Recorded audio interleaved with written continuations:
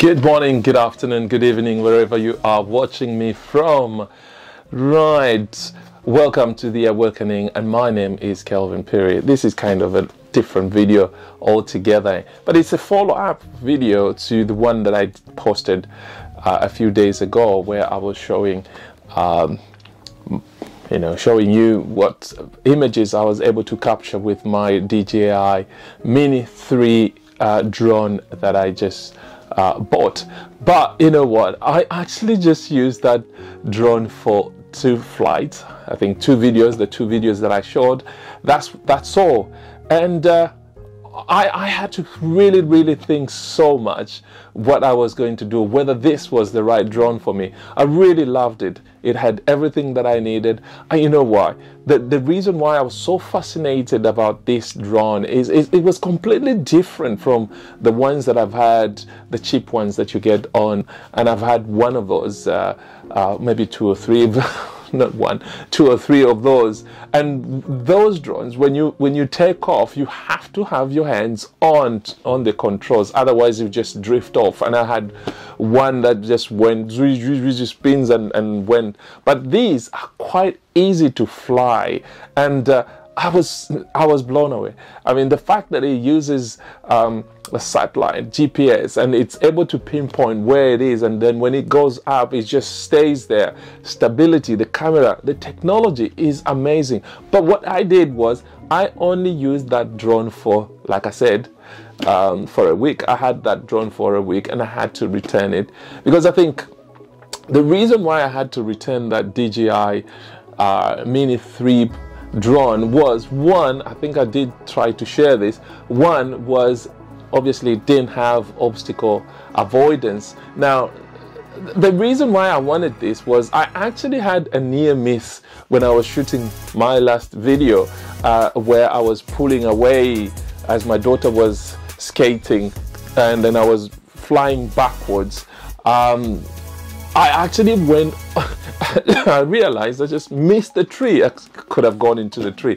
But if this drone would have had 360 obstacle avoidance, it would have moved away, would have bypassed.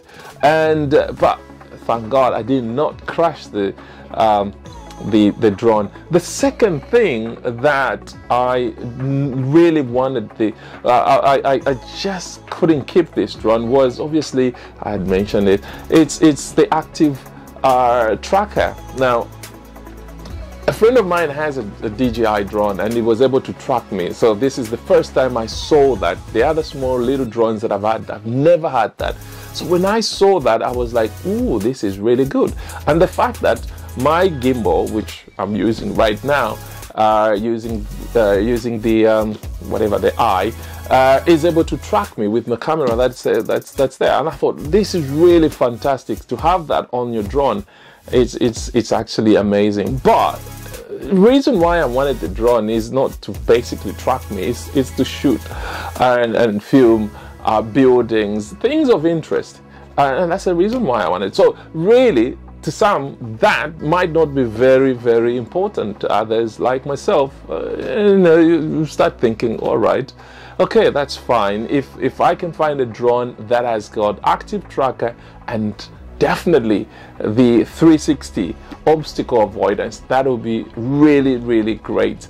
And then the third thing is obviously, and the reason why I could see what it's saying and all that, I'll be able to say, you know what, that is fine. So what I did was I went on and bought my DJI 4 Pro. There we are. I've actually unboxed it. Well, I've done a test flight in the garden, but it's a fantastic drone. Nothing different from the DJI 3, and I'm sure the floor. But the fact that it's got sensors right in front, at the back, and underneath sensors.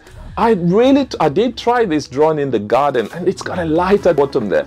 So when it takes off, it does shine, bright light at the, when it's dark.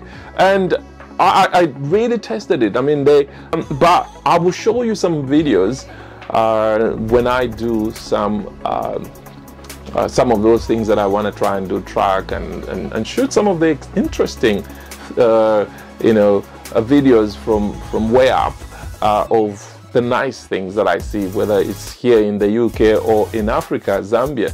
So just keep an eye for some of those videos if you like those videos, but obviously with centered around investing, building. So if it's in Zambia, probably show farms, land, farm development, buildings, and all that stuff. So keep an eye for some of those videos if you are interested.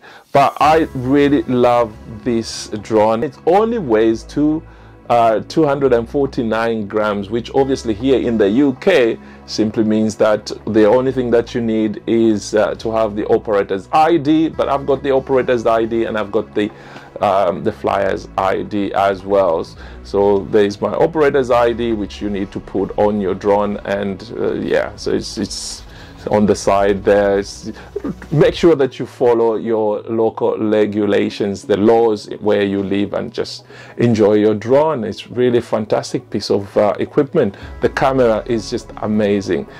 I hope that explains why I moved from a Mini, a DJI 3 Mini to a DJI Mini 4 Pro, which is the latest drone. I think came a few months, a few weeks, I don't know. But this is the latest drone that's in this series that DJI has produced. So really impressed with it. I love the camera. I love everything that it has. So I look forward to seeing what this can do. Hey, please don't forget to hit that like button and subscribe. And if you really enjoy stuff like this, let me know in the comment section. And if you are interested in drones and photos and all that, I have absolutely no idea what I'm doing, but I just love taking videos. So let's share some information that you may have. God bless you, and I see you in the next video.